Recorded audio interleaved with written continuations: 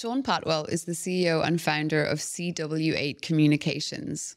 Prior to forming the company in 2018, Seán was the global head of communications at aircraft leasing giant Avolon. He advises global technology leaders, NGOs, governments, and corporate players the world over. He spent over 10 years in Asia advising many of the world's leading brands and has advised on some of the largest M&A transactions in Asia. A seasoned crisis communications advisor, Seán has also advised many leading corporations and governments through rapid response and crisis and issues preparedness and management. An award-winning communications expert, Seán also served as the vice chairman of the European Union Chamber of Commerce in Hong Kong and the Pearl River Delta of Macau and Guangzhou. Seán holds a master's degree in global diplomacy from the School of Oriental and African Studies from the University of London. Seán Pattwell, welcome to the LifeLab. Thank you for being here. You look fabulous. Thank you for having me. You look amazing. Thank you. This outfit is gorgeous. What brand is it? This is actually Prada. Head to toe Prada actually today, which is just a nice little number. So I said I'd bring the style. You definitely to brought the the occasion. style. You definitely. I have to match the occasion. You brought it in abundance. You look amazing. Thank you very much. And it's kind of a opportune day because we're in a new studio for the LifeLab because of Jitex. Yes. It's all booked up, but this one is really nice. It's a nice change. To Irish people, we have to bring green. We did, yeah. Actually, that's so weird. We're both wearing green. It's our spirit. It's the spirit color. We didn't plan that. If anyone is wondering, that's just a coincidence. But yeah, that's true. So you're here back in the region for a little bit. So Seán, I wanted to start with the fact that you have lived and worked across 3 continents, and just to tell us a bit about how you ended up and going to those parts of the world for your career. Absolutely. So I'm Seán, and I am originally from a very small town in West Cork called Clonakilty. Okay. But my backstory is I'm from this fabulous large family, but I'm actually adopted. And as an adopted child, I learned very young that I had heritage from Asia. Okay. From Middle East, South Asia, broadly speaking. So as a child, I became obsessed with travel and curiosity. And I dreamt about leaving Ireland and going to connect with my roots a little bit and hitting the road. And the minute I got the opportunity, I was determined to study languages, culture, which led me to university in Limerick in Ireland, where I did European studies initially. Mm-hmm. But as soon as I could get to Madrid on my Erasmus, I was able to take up Arabic. And so I was able to do Arabic as part of my undergraduate degree. Very briefly, I wouldn't say that I'm fluent, and I'm certainly not conversational anymore. But it was this type of, I suppose, this search for identity that really led me on that journey to leave Ireland. And that was because you were told that your birth parents were from the Middle East. My birth father, yeah. Your birth father. Exactly, yeah. And I was very much encouraged to know that insofar as the information we had. Yeah. So actually as a child, I had a huge map of the Caspian region as it was. I got it from the National Geographic hanging in my bedroom. And I suppose it was seared in my mind that I would one day live in Asia. Okay. And I suppose broad brush, I'm saying Asia because actually all the places I ended up living in weren't just limited to the Middle East. I went to many other places. So when I graduated from university, it was kind of the tail end of the Western version of the global financial crisis, which was kind of 2008 and 2009. Mm. It was really hard to find a place to work, even as an intern, anywhere in Europe. And I kept getting rejected. So I found an agency called Grayling, and I wasn't successful in getting through to their office in Brussels, but I decided I'd call their office in Singapore, and I called up the office. The lady answered the phone, and I said, "Hey, I'm Seán.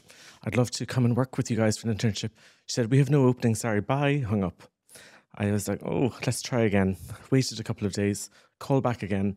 And I said, "Hi there, can you put me through to Chris, please? It's Seán from the Dublin office." "Oh, absolutely, I'll put you through to Chris right now." I said, "Oh, Chris, I'm so sorry. I think the lady at the front desk thinks that I'm calling from your Dublin office. I'm an intern who's looking for work, recently graduated, and I'm going to work for free if you'll have me." And he said, "Well, that's an offer I can't refuse. Oh my God, that's such a good story. You're pretty cheeky. Yeah. It takes balls to do that. Exactly. Yeah. It was just to get out I know. into the workforce. Just get your foot in the door. Totally. Yeah. And I joined a team in Singapore that was just the kindest group of account directors, account executives, So consultants. you moved from Ireland to Singapore as an intern. Didn't even wait for my graduation. I literally finished my exams on a Friday, and by Monday I was working in Singapore. And I was on a basic intern salary of around 10 Singaporean dollars per day. But what actually happened during that time was I was able to work across a range of accounts, from British Airways to Diageo to Rolex to BlackRock Asset Management, and it was just the perfect foundation to get rolling. Now, Singapore did pique my interest, but I was like, wait a minute, I've got this degree in European Studies and Spanish, and I used the opportunity to get a role with Avolon back in Europe, and I was able to hop back to Europe quite quickly. Worked there in the technology team across 36 markets, which was, again, just amazing. I worked with this fantastic man called Roger Darasha, who taught me so much about the world of PR, still is a mentor to me today. Did that for a little while, but I was still kind of itchy feet, and I was so determined. I said, I'm going to spend a decade traveling with purpose, actually, and working in as many different cultures as I possibly could. And then came along an amazing opportunity to move to Abu Dhabi and work with a lady called Sarah Bartlett in Weber Shandwick and Ziad Hasbani. And I got to work on amazing clients across Abu Dhabi government and kind of, I suppose, financial institutions across the UAE.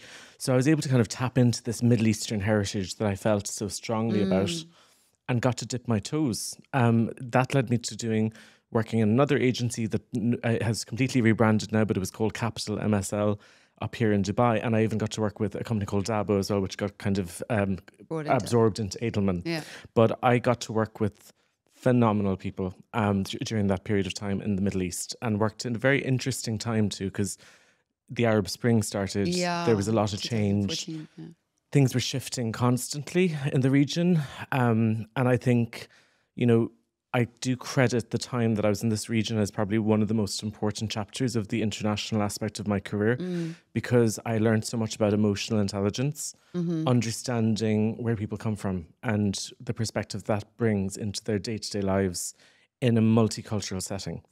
So when I got to the end of my time in Dubai, I said, wait, there's just one more stint in Asia that I really need to get out of my system, and that was to live and work in North Asia, in Hong Kong. And I jumped then to go work for FTI Consulting in Hong Kong, working across all of North Asia, Japan, Korea, China, right down to Lower Asia Pacific as well. And, I got to work with their capital markets team, which really kind of rounded out my professional experience, and was able to move from kind of a generalist to more of a subject matter expert on all things to do with financial communications. That's amazing. And you worked your way up quite to very senior roles in Asia, right? I did. And actually, do you know what? I wouldn't recommend that. I was I pushed myself so hard. I was constantly pursuing the promotion. Every opportunity I could get, I was leveraged to get up to the next step. And my biggest regret at that moment in time was that I didn't actually get the time to enjoy, staying in a role for a couple of years and actually learning what it's like to just be. Yeah. I was always consumed with next. The next. Yeah. And it was another interesting time. That time in Hong Kong I arrived, it was during the Occupy Central period of time. So I kind of arrived in, and there was protests throughout the city centre. And so we were always helping clients. I think that's a theme that worked throughout that 10-year period, which was helping clients navigate changing environments. Yeah. Which obviously came in really handy when you started your own PR consultant. Totally. I did do one stint in-house. I was lured to work for one of our clients, Donald Slattery, who's one of the biggest aviation entrepreneurs in the world. He convinced me to come and work for him. It didn't take much convincing, actually, but he offered me the opportunity to be global head of communications and branding. Now, I wasn't even 30. That's amazing. But it was a $40 billion company. It was a ticket back home to Ireland, and I got to work in aviation, finance, culture. We had this amazing artistic residency award that we gave out to artists from all over the world and brought them to Dublin. It involved everything from putting on events for aviation CEOs all over the world to even bringing a Broadway musical for the first time ever to Dublin. That's amazing. So you went from Hong Kong back to Ireland for that role? Correct. So how long did you spend in Hong Kong? I spent just over 3 years there. 3 years. Yeah. And then you moved back to Ireland for that global comms role? Correct. But I wasn't in Ireland that much because we were obviously in the business of buying, selling, leasing aircraft. And so I was working directly for the CEO, which was just an amazing opportunity to be right next to, well, one of Ireland's biggest entrepreneurs, greatest entrepreneurs by any measure. And I was able to just, shadow him and learn from him. And I think at a certain point in time, I said, being in-house wasn't for me. And actually, I love the hustle of wheeling and dealing with journalists, working with reporters. When you go in-house, I suppose maybe the stakeholder list kind of narrows slightly. Dwindles a bit, yeah. A little bit, yeah. And that's a very specific skill set. I am very good, and I was very good throughout my career at being able to work across a number of things simultaneously. It excited me, I suppose. Yeah. So I went to him one day and I said, do you know what? I said, I really want to start my own agency and I want to do it a little bit different to what's already out there. And he said, I support you 100% and I'll be your first client. That's a pretty big, endorsement if your employer is saying that. 100%. And yeah. so that was kind of what inspired you then to become a founder and start CW8 Communications. Yeah, and it was more than that. I suppose, look, I had been through so many agencies and I actually, to be honest, it's not that I'd focus on any negatives. No, yeah. I saw some really fantastic things in all the agencies that I worked for. And I also saw some things that could be improved. So I wanted to design an agency that was a little bit different. So whenever you hire a PR firm, normally like you're discussing about like the scope of work and you're talking about the markets and et cetera, et cetera. I said I want to offer a global firm that offers global media relations, global strategic communications advisory. And we didn't think of the world by markets or by regions because I suppose I had a little bit of, I had trust in myself and confidence in myself that, I did actually know journalists on the ground in key geographies around the world, that I could pick up the phone and I could actually reach out to somebody, even if I was in Europe and they were in Hong Kong. I had meaningful connections. Yeah. So I also wanted to build an agency in Dublin initially, kind of rooted a little bit in Dublin, because there wasn't an agency like this that I could have worked for. I had to go and work for free in Singapore to try and get myself up and running. Right. So I said, how about this? Why don't I create an agency around emerging technology? Because these technology companies are not thinking by market, they're thinking globally. They have a global vision, they have a global need. They need people to be able to support them on a range of things, not just binary items that you might sell as services, but a flexible partner that's an extension of their team. Think kind of a chief marketing officer meets chief communications officer as a service. And what we were able to do was to very quickly identify some new technologies that were kind of gathering pace. And I was able to discover blockchain. Okay. And that led us into the first pillar of work that really has carried us through the last 5 years, working at the very height of that industry with some of the best developers across Ethereum, etc. As a client? As clients, yeah. We worked with them all over the world. There's been major companies that we've been able to work with. Blockchain clients. Correct. And across the entire life cycle of what we now call Web3. Wow. And that was just one pillar. And that was just when it was nascent then. Totally. Most people didn't understand. It was kind of it was the first crypto winter. Okay. And so that was kind of 2017, 2018. And so it was actually a really interesting time because there was a bit of consolidation and there was need for advice. And some of these founders needed advice and support. And we started off really small. Really flexible with them in terms of how we worked with them. We understood as well, a lot of companies at the beginning don't have a huge amount of money to invest in this. But I fundamentally felt that CW8, what it stands for is actually Causeway 8 Communications. And it has to be shrunk because nobody wants to hear what Causeway 8 Communications is. But for a second, we wanted to work with cause-focused founders because we believe cause is the only way forward. And I suppose in a sense, having lived in Asia, 8 being the infinity number, I said it was kind of a magical kind of twist. That's my lucky number as well. Exactly. And I'm the youngest of 8. So I said, you know what, this is cool. Shrink it down, CW8, no one needs to know the meaning. But the meaning was important to me and to the initial members of my team because we realized that there was these game-changing founders who had these ideas and they needed to help navigate how they could build awareness of what they were doing and quite literally build trust in it when people are a bit distrustful of new things.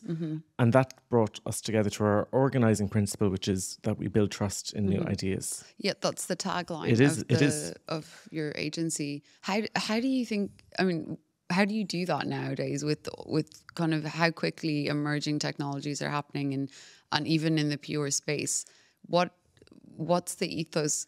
How do you implement that ethos with your clients? It's I suppose first and foremost, it's about investing in dialogue with a range of stakeholders. And it's about sitting down with people to help them understand topics. So quite literally, like it shouldn't be of any surprise, but going and, arranging literally lunch to explain to journalists what the technology means and use cases so they become a bit more comfortable about it.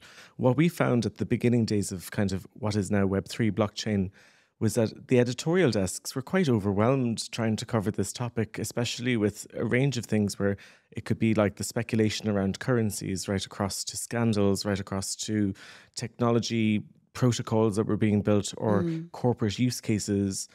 It was a lot of jargon and we had to simplify it significantly. And then you also have a lot of companies that succeed and companies that fail through the process.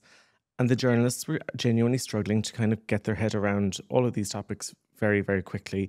So our approach was that we would go to the reporters. We'd organise kind of sit-down lunches off the record, ask us whatever questions you want with subject matter experts and be a resource to them so that they could understand it. And I think just, a journalist shouldn't trust someone automatically. No, that's not their job. Yeah, that's not their job. But the more time you meet someone, the more time you look at them eye to eye, the more you get a measure of the person. And the more you trust them. Exactly. Because you've got that relationship with them. Exactly. And I think that I suppose, with even the relationships that I had with journalists around the world were so pivotal at that initial period because they would take a meeting with me to meet my clients because they did have that trust with me because I had been with them at different moments in their career. Of course. Yeah. That's so true. There's one reporter at the Wall Street Journal and she and I have pretty much lived and worked in all the different places that I've mentioned. At the same time. In and around the same time. And I've kind of gone up around the same team.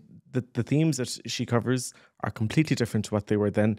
But we were able to kind of, be supportive to one another to help them understand, different industries, introduced to different people as we moved around the world. Same with a couple of journalists that I worked with at Reuters as well. So it's quite beautiful to see how, everyone's career is a tapestry. And it's really about connecting the dots. And we were able to kind of, connect all these dots to be of use to our clients. And that global service offering was quite central. So we didn't just stop there. We actually worked with the world's largest provider of mobile top-up prepaid. It was called Ding. It was an amazing company that was founded here in Dubai, which basically simplified, the exchange of data and airtime for migrant workers. An incredible company. Another locally grown business that I've just been so honoured to work with and to learn from as well is Pure Harvest. Pure Harvest are amazing. Yes, and Sky Kurtz, who I've known for a very long time, has been an anchor client of ours. Well, just for people that might not know, I mean, I think most people in Dubai know what Pure Harvest is because it's in pretty much every supermarket. But tell us a bit about it. Sure, yeah. So Pure Harvest is a controlled environment agriculture company. It basically has allowed the UAE and many other countries to grow fruit and vegetable in an environment that we couldn't, in an arid desert environment that we couldn't have done before, and they taste delicious, outstanding. And it's better than organic because they're just phenomenally produced, year-round production, which was really important to us because I think, climate was becoming quite top of mind as I was starting the company. Like they disintermediate a certain percentage of food that has to be flown in here. Of course, we're all aware at how fragile the food security infrastructure is after in COVID.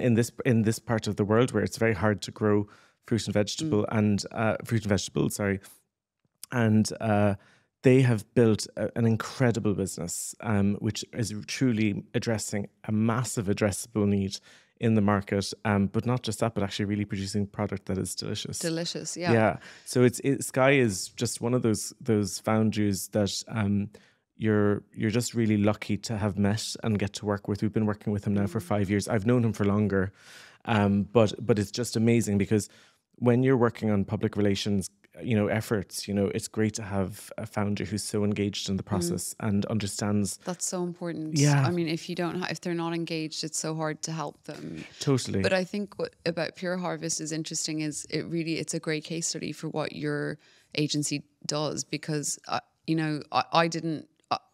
knew about Pure Harvest before I realized you were doing their PR, and I understood kind of the technology and how they were helping address food sustainability here in the region. I mean, it's a great example of how effective PR and like good strategic communications can help a client reach across bigger stakeholder groups. Definitely, and it has helped shine a light on the innovation that is actually happening here in the GCC. I mean, actually, I believe that in the hardest environments, the greatest innovation can emerge. That is so true, yeah. And they are, I think, honestly, if not the standard bearer of that. And I look at cities, what really excites me as I look at the company as we continue to grow. We're 5 years in business this month. And that should be a moment of like, yay, we're 5 years in business. It's fantastic. Actually, like, you're never kind of at peace with the status of your startup. You're constantly looking for next. What is next? What is going to be the next topic? And, I won't name clients, but we're moving into areas around space. We're moving into areas around artificial intelligence. Just new areas that show that learning what we've done in some of the sectors we've worked in so far, we're championing founders who have bold ideas. And just on the AI topic, I mean, it's a really interesting one when it comes to the world of public relations, right? Because, as AI is, reaching more, that technology is helping more businesses, and then you have deep fakes and, augmented reality. How do you think that's going to affect, how PR agencies will have to serve their clients as, deep fakes and AI becomes more prevalent and causing, kind of problematic for clients in the future? I think we have to explore the tools and see how they can help us do our work more efficiently. My greatest concern is that younger members of our industry who are fresh out of college will rely on them too heavily. And what I'm trying to build with my team is critical thinking. And you can have the best tools in the world, but if you don't know how to ask the right questions, well, that's pointless. Like, journalists can't be replaced. No. They can't. No. Now, there was one case I heard where, a bunch of Wired journalists actually asked ChatGPT to write questions for a specific CEO of a specific global asset manager. And at the same time, the journalists wrote down the list of questions that they would like to know based on covering that particular company. Okay. And they were astounded by what types of questions that. Why was that? Just they were different? Well, they were so accurate. They were so kind of, because it had kind of gone into historical reports on that particular individual and what they had said previously, and kind of asked what might be the next question to ask them as a follow-on. Now, I don't think that it is to be feared. It's to be embraced to a certain degree. But I do think that the art form of communication is literally what we are doing right now. It's the face-to-face piece, 100%. And of course, COVID changed things and we adapted. But like, look how quickly the world has come back and how central face-to-face in-person meetings. I mean, I was at GITEX this week. For those internationally, GITEX is this incredible... it started off like a PC show years ago. Yeah, and now it's the biggest technology event in the world, basically. It's amazing. It's absolutely There's mammoth. no substitute for meeting face-to-face. There's no substitute for critical thinking and intelligent writing and creative storytelling. you know, we can use all the tools we want in the world, I said, but the human touch is what qualifies it. And, you know, again, use it, experiment with it. You'd be foolish not to. And I do believe that our industry bodies are coming up with standards to kind of guide and kind of, you know, say what are the standards of using these tools. But from our perspective, you know, I don't even like documents being, you know, started based off of another one. I like them to be started from scratch. Yeah, I completely agree with you about that. I mean, I think they're definitely not to be feared, like you said, and that they can enhance what we're doing. But I kind of do fear for kind of younger people coming up in the industry that, you know, will not know how to draft a document from scratch or like do research. You know, they'll just rely on it too much because I think the results of something when you've done it from the very beginning, you know, it's like if you're making a cake, if somebody did the mix, it's not going to be exactly the same as if you did it with your own hands from scratch. You know, it affects kind of everything about it. 100%, So I think, you know, that's really important that people still. Yeah, and I think just look, you know, we can always work smarter. You know, there's always going to be a bit of that. But I do think like one trend that we're seeing is that I think a lot of people are using it for writing their LinkedIn copy. And I think it is actually impacting the engagement of, you know, the actual posts that are going up there, because there has been a sudden... You mean those posts are more prevalent, or? Well, I think people have been relying on it, and I think it's throwing, you know, the LinkedIn side. I'm not an expert on this, sure. but it is, things are beginning to look quite samey. Yes, I know what you mean. And I think I've been a little bit suspicious about it. Now, I'm not. This isn't an engineering discussion, but I have noticed a kind of standardization of posts and from different, you know, people I follow and connect with. So I think we do need to be careful that it doesn't become a sea of nothing, you know, and that we still try to put intelligent and insightful content out there, and forget that we are here to express opinions. We are here to express thoughts and share ideas, you know, and no technology is going to replace that, I don't think. That's really interesting, especially for you running this, you know, a firm that specializes in emerging PR for emerging technologies. Yeah. What are you most excited about with emerging technologies in this industry? I think it's the parts that I'm really excited about is how technologies can transform lives. Major urban cities like Sao Paulo, Ciudad de Mexico, Bangkok, cities in China, cities in India. These are the places where some of the best innovation will come out of, because they have probably the biggest challenges in day-to-day living. I'm most excited around how the interplay of tools around AI, like for example in financial services, there's an awful lot of clunky, boring work that is produced by analysts up and down Wall Street that could be done better, faster, and allow them to free up their time to do more interesting work, more creative stuff even. There is an opportunity as well to see how, you know, we can explore new areas of the world, like deep sea, looking into space, things that were just never done before. There's a company, excuse me, there's a company in California called Spin Launch that is looking to launch satellites into space at a much more economical and more environmentally friendly pace than any of the other rocket-propelled satellite launch companies out there. So we're going to see all sorts of really interesting examples of companies that are going to fundamentally change how our world operates. And I think, yes, we are confronted with a massive climate challenge. But parallel to that, we have these incredible people working tirelessly to find solutions to those problems, working together. And I think the pandemic was a great example of how the world did unite. Yes. So I'm an optimist about how technology can bring people together rather than divide. For your personal growth, how do you ensure that you stay ahead? I mean, you're in the public relations industry, specializing in emerging technologies and obviously expanding a bit.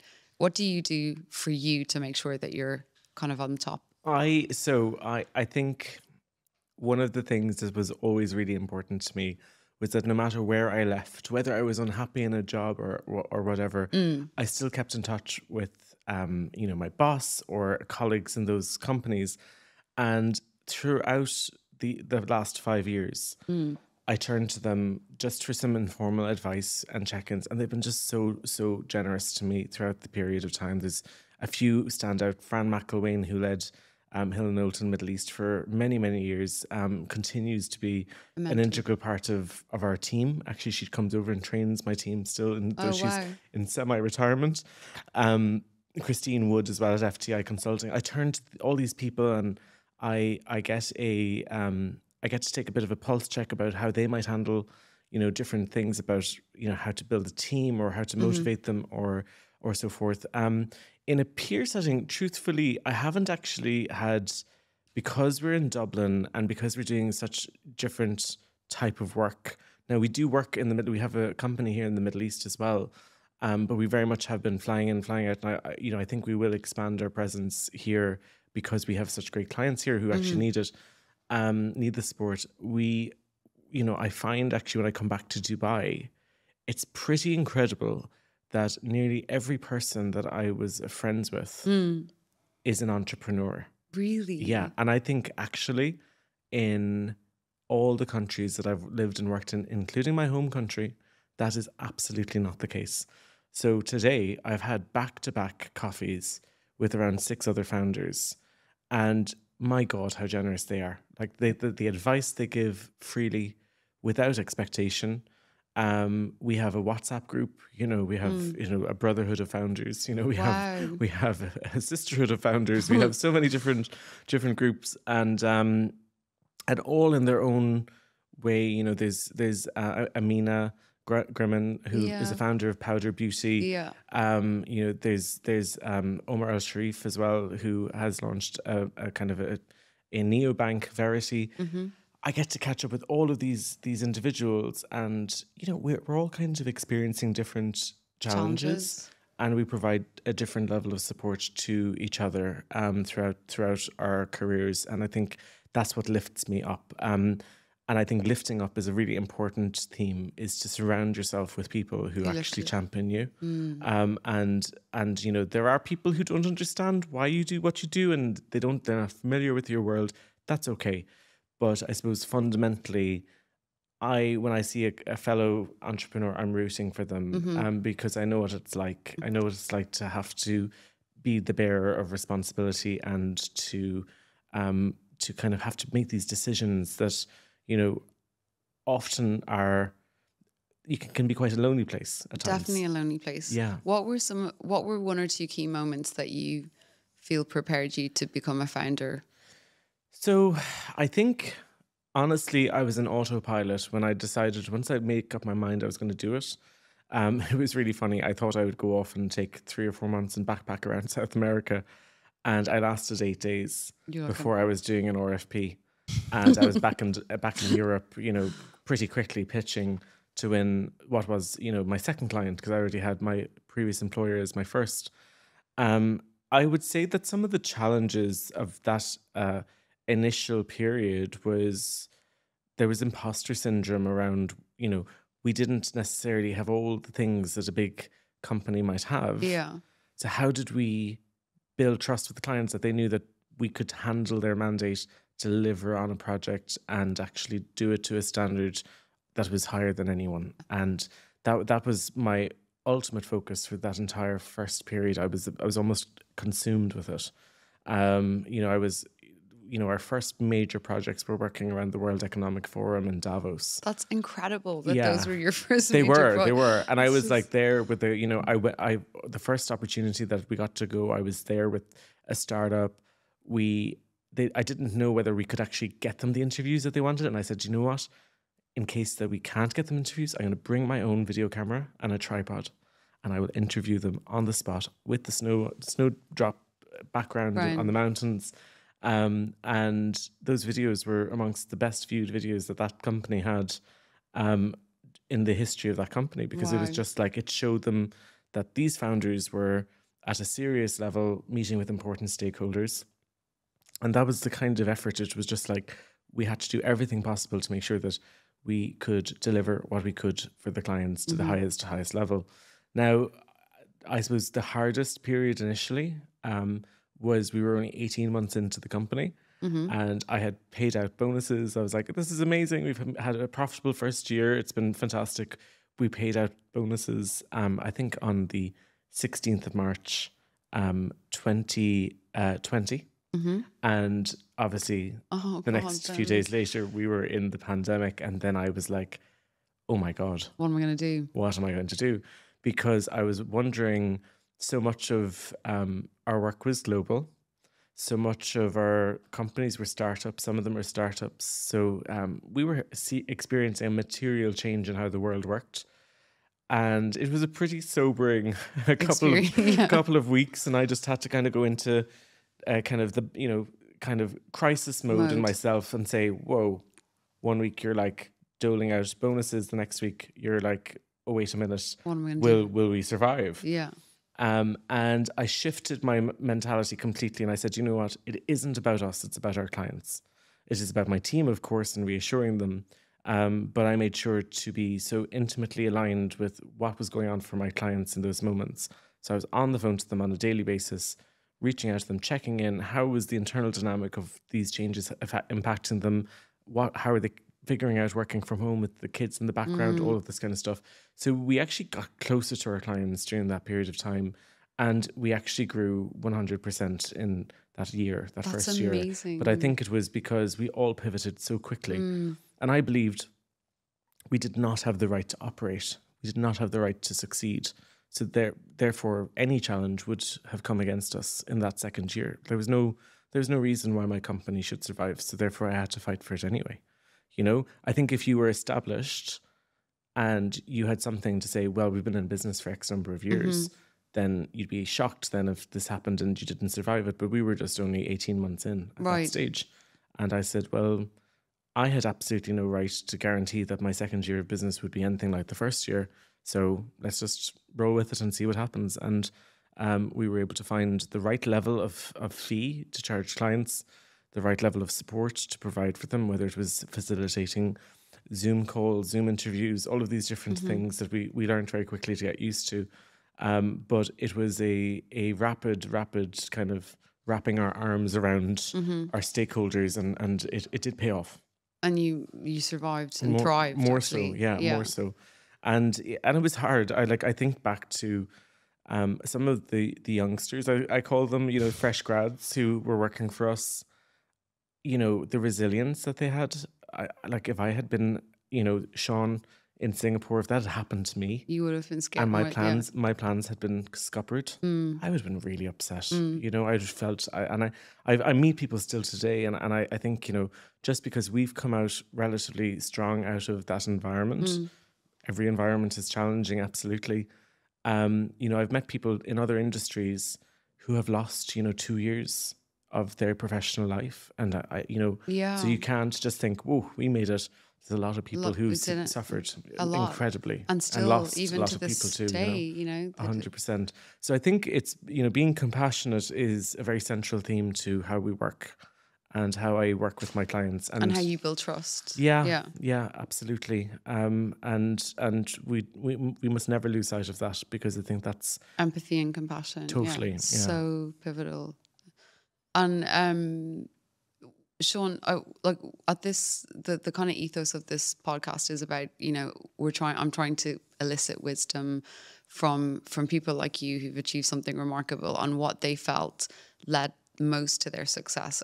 What was some advice or any maybe key mentors that shared wisdom with you that you felt helped lead to, you know, the success in your career? I think being a gentle presence is very important as an advisor. Being a gentle presence. Yes. I think particularly as Irish people, we have a very different perspective on the world, in the sense that we don't always tend to be, let's say, the loudest in the room. We don't necessarily, no. We don't impose our viewpoint on how we do things in our capital in Dublin. We don't come into a room and say, this is how you do that and this is how you do this. We reason with people and we listen. And I think that is why there's been Ireland's neutrality has actually been a very central piece to our identity, and why you'll find some extremely successful people at the top of many organizations around the world of Irish heritage, because we do have a way of building coalitions, building alliances with stakeholders. And and our ultimate objective, basically because of our mammies and daddies taught us to never offend people and to be polite. And the values that we have are really, really central to who we are. So there's a kind of a tome that was used in Avolon, the company I worked in, which was, we take what we do very seriously, but we don't take ourselves too seriously. And I think it's that joie de vivre, so to say, the balance of those two things, which helps us as we go around the world. And I think that has stayed with me. Another one is about dealing with the facts. That's another one that comes from my old boss, Donal, dealing with the facts, because everything else is fiction. And especially in a moment of crisis, that's what you have to ascertain. Dealing with the facts. Yeah. That's very good, because it's easy to get carried away with all sorts of distractions in a crisis. Definitely. And, you know, I think it's important to acknowledge that, you know, there will always be good times, but there will be challenging times. And nothing should surprise you, you know, especially in those circumstances. And as communication practitioners, the quality of what we do should stand the test of time. That's why technology cannot replace anything. I had a fabulous catch up with another one of my mentors today, Elizabeth McLean, who was the head of communications at Fly Dubai for many years. And we were talking about some of the core things that we would have done working for a company like that. And if they're done right, you know, they do actually stand the test of time. These core strategic planning documents in and around. Absolutely. You know, it's so important to do things properly. Even if it's even if it's just a North Star, and obviously things change along the way, but you have to have that North Star. Totally. And it reminds me that, because I think sometimes we produce different things and we're always working on them, and sometimes they might sit on a shelf and maybe they might not get used again. Yeah. But actually, I think that's what's irreplaceable as well, to your original question about how technology can change things.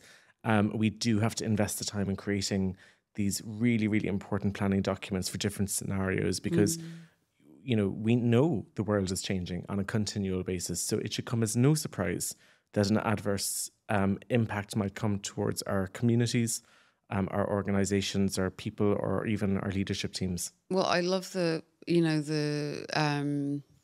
axiom, bad companies don't survive a crisis. Good companies, get over a crisis, and great companies are better after a crisis, 100%. So, and that's back to what you're saying about the planning and the, having those strategies in place, even if they're kind of tweaked and things, it's just that people know there's a plan. And, the plans can change, but at least just having that preparedness makes all the difference. 100%. And so I think, I feel like, I've really been very lucky to have met all of these people along the way. And I keep them with me. I do. I keep in touch with them. And well, I love what you said about being a gentle presence. I think that's really powerful. And, it's, such a great kind of way to think about how you bring value, and it's not about us. Yeah. It's about our clients. Yeah, it should never be about us. And I think that's the point. I think especially when it comes to PR, we sometimes get a bit of a bad rap. Yeah, what value do we add in the room? Why are we here? The reality is that we're there in those incredibly difficult and challenging moments. We're there to keep it cool, and we get paid to worry and be paranoid and think about all the worst case scenarios and make sure. I would go with anticipate. We anticipate. I wouldn't say worried or annoyed. There was a period of time there recently where there was a bit of change that, for me, wasn't unexpected. But I did say to one of my colleagues, and I said, I've had the best night's sleep in the last couple of weeks. I said, this is nothing. I said, absolutely, I am not surprised at that XYZ might happen, because you'd be kind of foolish to live. I went on this yoga retreat in the north of Italy once. I said, if we were all sitting around smiling and happy all the time, well, that would just be a very strange world, wouldn't it? And very boring. So we do have to think about what might happen, and it isn't about like that moment where a crisis happens and you're freaking out about it. No. It's about the solution. It's not necessarily like problem identification is incredibly important, but it's really about how you act and how you find the solution. And What's in your control, what you do next. Totally. And the level of compassion and care you build into that is central, because it's people at the heart of everything at the end of the day. Absolutely. Yeah. And what does success, okay, you've achieved a remarkable level of success and you're still extremely young. I mean, you're not, even 40, so it's amazing. What does success mean to you now? I mean, earlier on in your career, you said that it was just about next. What does it mean now? It's staying power now. It's important. We're a private company, and I think I resisted a number of people encouraging me to take on investors, raise money, scale quickly. And I think success is actually about being intimate with our clients, being intimate, with their needs and what they have in front of them, being subject matter experts. And then on top of that, I think it's also about just developing our team who are going out. And what's lovely is we have a couple of them who are on secondments in different European cities at the moment. And it just warms my heart to see them going out to the different cities and attending fashion weeks in Milan, or going down to Lisbon for different, blockchain conferences that are happening in November. And, I don't have to travel to these places, which is cool. So I'm kind of sending them out as ambassadors and seeing them develop. So success for me now is actually, how do you build an enduring brand that stands the test of time? I've seen a number of public relations firms be sold recently.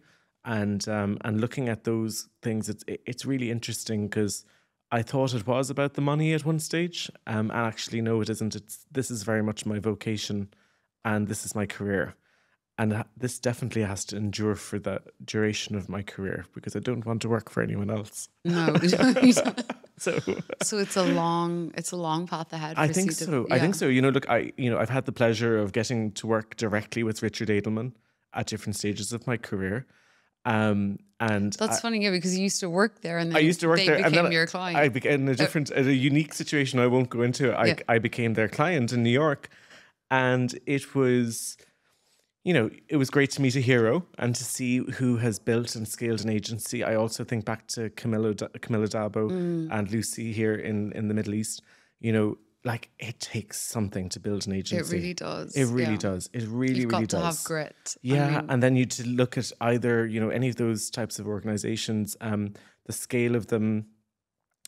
I think you can be up there at that level and have so much going on. I think there's a sweet spot in the numbers. Traditionally, boutique has offered something that clients really want. And there is a time that the scale goes past the point of boutique. I may be changing my mind at some stage, but I feel that where we are right now is possibly one of the nicest positions to be in. It's a successful business. It's got its fingers in the most exciting technologies around the world. We have clients from Hong Kong to Silicon Valley. We are well networked with emerging tech founders, venture capitalists, disruptive corporate players, and we're present at the World Economic Forum, places like the FII and in Riyadh. And, I think we just want to continue to deepen those ties and continue to be relevant, because the more relevant we are with the technologies, the more relevant we will be to prospective clients. But ultimately, who's the most important person for us as a service provider? It's the journalists. If we're not coming to journalists with interesting opportunities and stories, we'll lose the magic sauce very quickly. Yeah. So I think longevity is actually, like, if I look at the anti-aging properties and all that, I think it's stamina and being able to keep going. And I'm actually really ready for that now. It's definitely not a sprint. It was a sprint that got me to year 5 for us as a company. It's going to be a totally different type of energy now in years 5 to 10 and beyond. And you're still headquartered in Dublin, but you're gonna headquartered in Dublin. We have an infrastructure we've been building so that we can actually build our teams. We do want to be remote first. So yes, Dublin is kind of the beating heart, but it's not. It isn't. I mean, I am actually more in Dubai and Milan than I would be probably in Dublin. And it's just because you follow where the clients need you. I can't help it, but every time that I come back to Dubai and I see all my friends here and catch up with everything, I'm just astounded by the pace of development in the United Arab Emirates. It's just crazy. incredible.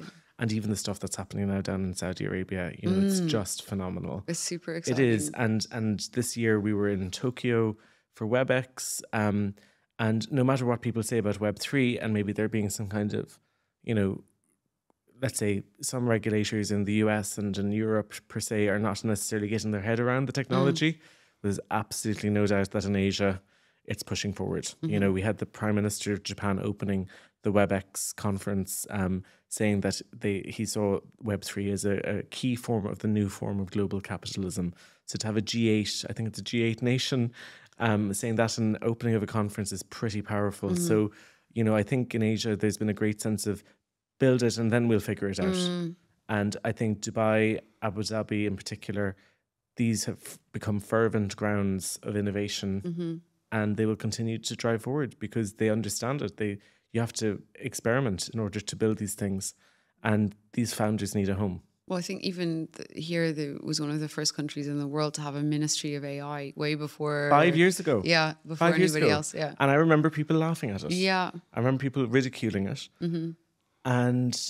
And I think AI has been absolutely fascinating because, you know, I've personally invested in a company that raised close to $10 million in 48 hours. that's insane. You know, and like it was kind of at first, you know, people, you know, definitely Web3 was not moving at that speed. But now this AI piece has been phenomenal, and they did have the foresight. They saw it. And actually, as you walked around GITEX, I can't remember which hall, I would think it was the kind of the smart cities one yesterday, and you look at the types of things that they're exploring, it's just mesmerizing. And I really do hope that some of our countries back in Europe will learn from what advanced technology can bring. Seán, do you have any regrets? This professionally? Just whatever comes to mind. I would say so. I suppose I suppose the charging forward and always being consumed with next, not enjoying the present in the moment is something that I don't feel too bad about it. But I know that for the next period of my life, that is definitely what I'll be focusing on. Yeah. The other thing as well, I think, is that to start a company is a very vulnerable thing to do, and I suppose if I had had a co-founder at that beginning, I think that would have been a really enjoyable experience to share that that journey with. If it had been the right person. I think so, yeah, I think so. But also there was a lot of self-doubt in that early period. So you kind of like, you really needed to have someone that you could say, well, let's do this together. Yes. And it's a big risk to start a company or to really quit a job or whatever. And I was lucky enough to do it, and I did it in my own way. But I suppose if I went all over again, I probably would think about, you know, working with a co-founder. Working with a co-founder, because I do think you share the responsibility, and there's joy in that. Of course, yeah. There's joy in that. There is a little bit of kind of like, as you're working through it, and my team are absolutely outstanding, and we've had fantastic colleagues along the way. But I suppose it's just at that beginning, I would say to any founder, if you can find a co-founder to work with you who has complementary skills to you at the beginning, and it has to be at the beginning. It has to be at the beginning. Yeah. That shared experience, there's a great amount of joy in it. And I observe it, and I don't think it's insurmountable to do a company on your own. I've done it. But again, mine isn't a technology company, it's a professional services company. So it isn't exactly rocket science. You know, it has been done before. But it takes a gentle presence. It takes a gentle presence. Poco a poco. Yeah, yeah. And I wanted to ask you, just kind of to wrap up the interview, what you're most proud of. So the work that I am most proud of, I would say, is that building, I suppose, bridges between disparate communities. We worked on a couple of quite confidential initiatives promoting dialogue between people who didn't necessarily want to speak to each other. Okay. And for a period of time, I was traveling all over the world, meeting with different stakeholders and trying to convince them to get to different places and negotiating with them. I love that, because just not to interrupt you, but I just think that that's a role that people don't understand when you're saying that you work in public relations, because really our job is we function as connectors as well. We connect people. Totally. Yeah. And I did a master's in diplomacy in the School of Oriental and African Studies at the University College London. And I really felt that that course helped kind of professionalize and formalize that kind of diplomacy as a service that we provide. And, you know, I won't go into the details on it, but let's just say that it was groups of people who had absolutely no motivation to work together. And we actually had to find the things that brought them together, the common threads that actually brought them together. And it was incredibly gratifying to play a small role in that. There's one lady in particular, and I'm not going to mention her name either, but she'll know who she is, who is central to all of that. And she trusted me with the task. A great responsibility. A great responsibility. And you know, as a true practitioner, we'd never talk about our client work. So of course. I'll leave it at that. Well, thanks for sharing that part. That's really interesting. And it's a really great, another great case study, because it really shows how, you know, the service public relations can provide is not, it just goes beyond media relations as well. It's totally all about. But one of my dearest, Christine Wood, said to me, "You're only as good as the journalist relationships you have." And so sometimes there's a tendency to move away from those as you get more senior. I think it's the opposite. I completely agree. Yeah, keep in there, keep the hustle. They're very important people, and I love the drive. I love to be challenged by them. I've heard some kind of pure quite senior people in the industry say, "Oh, I don't even pitch anymore. You know, I never pitch anymore." I mean, I still pitch all the time, but I never want to not pitch. You know, because it's all about, if you can't pitch a story, then I don't know, if you can't get someone to, you know, to kind of see what the story that you're telling and believe in it as well. 100%. I don't think you're worth your salt in this industry. 100%. 100%. It's hard sometimes in certain markets, because if it's transient, some journalists can move around. But like you said, you'll meet them again. You know, they'll be somewhere else, and if they keep going in their careers, it's a long career, and you'll see them. And I should apologise to anybody watching or listening to this. When two Irish people come together, some Irishisms come out like 100%. 100%. Is that an Irishism? I didn't even know that. I think we've been pretty good. We haven't said any. We've been okay. My father will probably be counting the amount of I said on the podcast. Oh yeah, my mom does that all the time. She says you're doing too much. Like, it's like, okay. But that's 100%. I didn't know that's an Irish one. I feel it is. It probably is. It probably is. Yeah. I mean, I don't even know. It means affirmative. It's like I agree. 100%. Okay, well, we brought the green with us. Exactly. And I hope, you know, I guess we talk very fast as well, because we're both from... We do. Yeah, we're speaking quite quickly, so hopefully everyone can get what we're saying. But it's been a real pleasure to have you on. I'm really honoured that you came on, Seán. And thank you so much. Thanks for sharing, you know, like the whole story of how you founded CW8. And I'm really excited to see what the next 5 years is going to bring. I'm really looking forward to seeing all the great things that you're doing with your podcast too. Thank you for having me. Thanks, Seán. Thank you.